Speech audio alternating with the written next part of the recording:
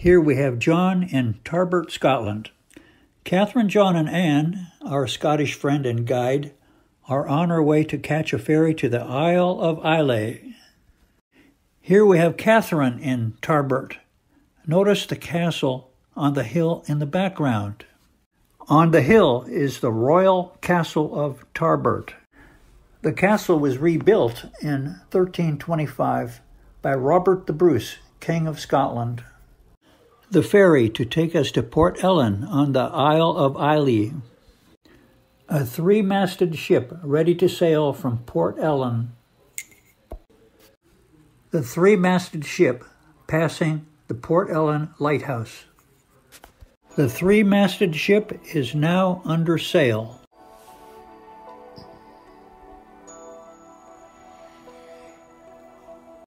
Port Ellen.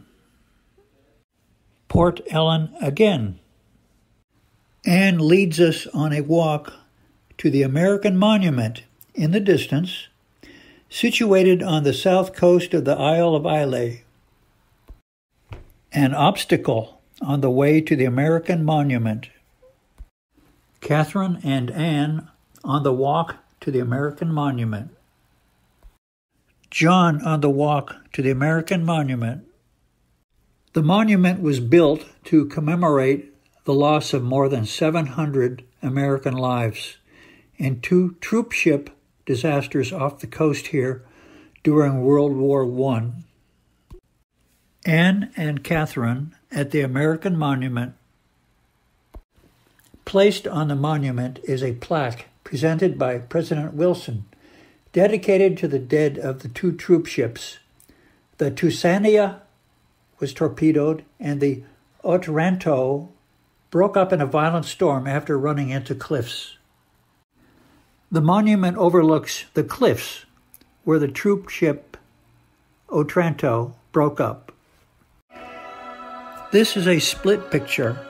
At the top is the Kilchoman Military Cemetery on the Isle of Islay, where hundreds of American soldiers and British crew from the troop ship Otranto were brought for burial. At the bottom is the troop ship Otranto before the disaster. Catherine and Anne traipsing through the daisies. This is Singing Sands Beach, refers to the sound of the wind amongst the rocks. Catherine and Anne at Singing Sands Beach. Catherine and Anne at Kintyre Bay Beach. Stopped at a lay-by on a one-track road. A roadside store. You take something from the cooler and leave money in the box. A boat repair yard at Port Nahaven. John and Catherine at Port Nahaven. Are these crab traps, or is this art?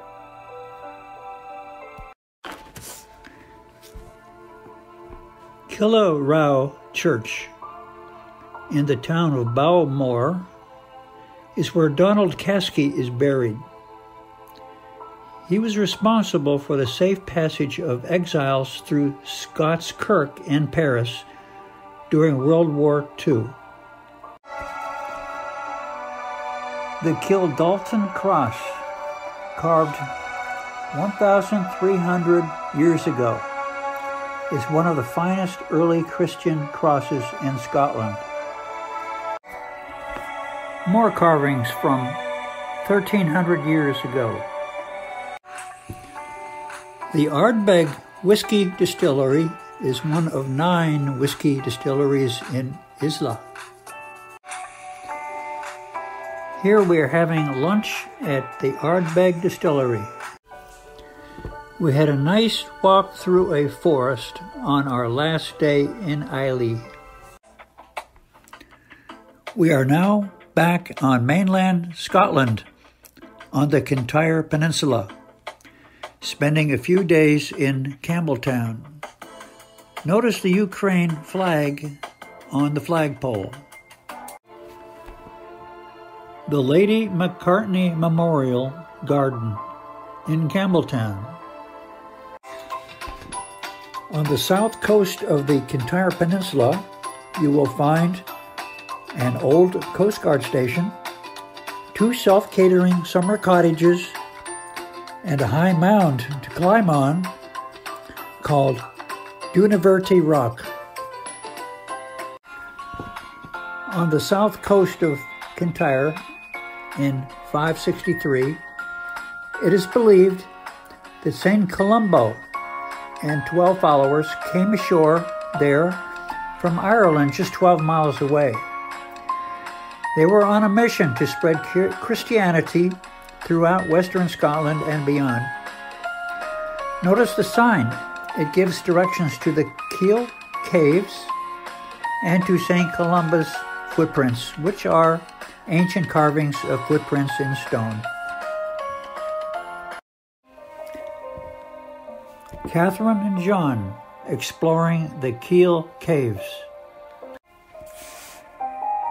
Catherine at one of the Keel Caves. Anne and Catherine in one of the Keel Caves. Also on the south coast of the Kintyre Peninsula, you will see large seals. Now we are on a day trip to the Isle of Islay, just off the west coast of the Kintyre Peninsula. Painted stones in Islay. Anne and Catherine exploring Islay. The Giga Hotel. The Giga Fire Station. Catherine and Anne at the entrance to the Auchamore Gardens on Islay. This is where you pay to enter Auchamore Gardens. John shaking hands with a Ganera manicata plant at Auchamore Gardens. Catherine smelling the flora at Auchamore Gardens. Catherine and Anne taking a rest break at Auchamore Gardens. Catherine walking past tall plants at Auchamore Gardens. Catherine and Anne waiting for the tide to go down so we can walk 40 minutes to Devar Island, a tidal island in Campbeltown Loch. You can see it in the background. We can't walk yet, so we'll just watch the sailboats go by.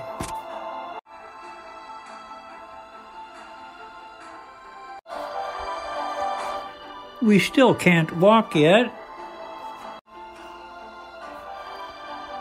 Now we can walk. Halfway there. Almost there.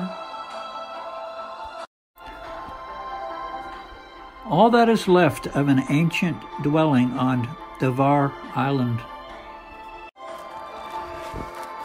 Anne took a picture of this painted sculpture in one of the caves on Devar Island.